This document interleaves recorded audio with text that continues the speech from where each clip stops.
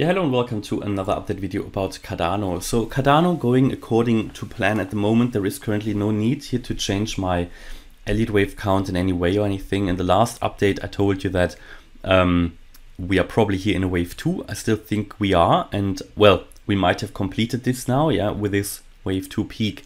I did give you this orange target area for the wave 2, in which we came into here and then came into again. We did overshoot it very slightly, but in the end we saw a very strong reaction to that resistance level. Yesterday we moved all the way up to 55.9 or 55.9 cents, but we did not invalidate this overall downtrend at all, and therefore we can still count this here as a 3-wave move, yeah, as an ABC pattern. So I did show you that yesterday. I think we have here an ABC, and from this one, which probably peaked here finally, yeah, in a wave C, we started a downtrend, yeah. So this is currently how it's looking like, and what this could be here is maybe a first wave of wave 3, yeah. So this could be counted already as an impulsive wave, yeah. Maybe I think we need one more leg down. We need one more leg down, then we could count it as an impulsive wave. Then this would count as a first wave of this wave 3. So that is actually quite interesting and quite important, because then we could have confirmation here that we are actually moving down lower, yeah. So over the next hours here, I would expect further price decreases of Cardano. Yesterday I already mentioned to you when I made my update that I don't think, or that I am quite confident that Cardano wouldn't move up much more, and it didn't. And now I tell you that I'm quite confident it should actually move down lower, yeah, in a wave 1 of 3.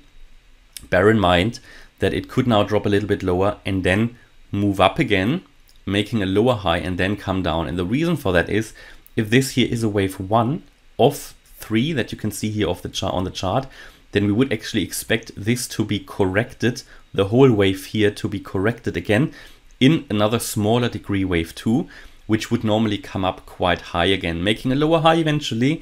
But I already know the comments where I tell you now we are going to expect it to drop further. When we then move up a little bit to 54 cents, a lot of people say you weren't right, but actually this is part of the game. You move just to show you that if this is a wave 1 of wave 3, yeah, so I think we can't count it yet as an impulse. So we need here further confirmation down. So let's say we get an impulsive move down. What you then get, you will get an ABC up, yeah, and this is still part of this overall downtrend. It's just a corrective wave up in a downtrend. So that is what we can expect. A little bit of a move down now, and then move up, and then the real downtrend should start, yeah. So no reason to change it. What is important, you know, is that we move now below this wave B low at 50.2 cents. That is absolutely crucial. And then real confirmation I think we get only when we finally move below this 49 cent level here that I already put on the chart before here, this horizontal support level. This is what we need to break, and then I think we have confirmation that we actually finally will go lower. Now an alternative way of seeing this all here, this whole wave, would be as a triangle. So that would be very, very similar to my Ethereum video that I made yesterday. We can count all of this as a triangle as well, yeah, here. So we already had a triangle here, then I would count this as a triangle as well. We might have to change things here a little bit. Overall, it wouldn't change a lot. It would just assume that maybe that wave 4 here, which I actually originally had highlighted as finished here, is not finished yet. It will be finished here or something. Doesn't make a great difference. That would be the case if we go above wave 2 here again. Yeah, if we break above 55.9 cents again, I would reconsider this other wave count. Again, it wouldn't make a difference in any way here to that medium term wave count where I expect still a lower low, but it could just make an impact here on the short term. So, but yeah, for now, what all eyes need to be on that wave C high here, 55.9 cents. We shouldn't break that anymore in this scenario here. And we should actually break the 49 cent level finally to confirm a further move down. And that would also be my primary expectation. Yeah, that could happen here. Not sure if that will happen today, but in the next few days, certainly. That would be my expectation. Yeah, and then in this overall here, the roadmap to complete the overall correction, that last wave down should take us into this redefined target area here that are redefined based on this wave 1 down. Calculation of that would take us into the region between 22 cents and 35. So we can't specify that at the moment further, but this is where I would expect it to land.